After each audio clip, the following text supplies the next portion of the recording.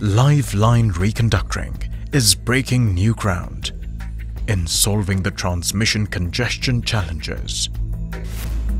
Rapid urban evolution is placing extraordinary pressure on utilities due to exponential power demand. Customers right from Jammu and Kashmir to Kerala and from Maharashtra to Mizoram are facing this unique problem of congestion, of sending more power, and all of them have come to us to find some innovation solution to be able to solve this problem. Congested lines, while most in need of relief, are most difficult to get shutdowns on.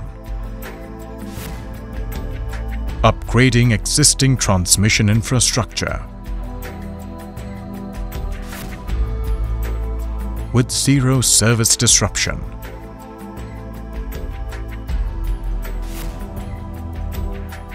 will be key to the supply of reliable and quality power.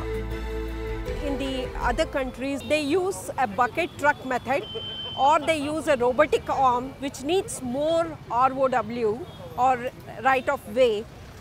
So that's not possible. You see the road here and the kind of congestion what we have it, and hence we thought of going in for the actual hot stick and bare hand method by climbing the tower without disturbing the environment around us.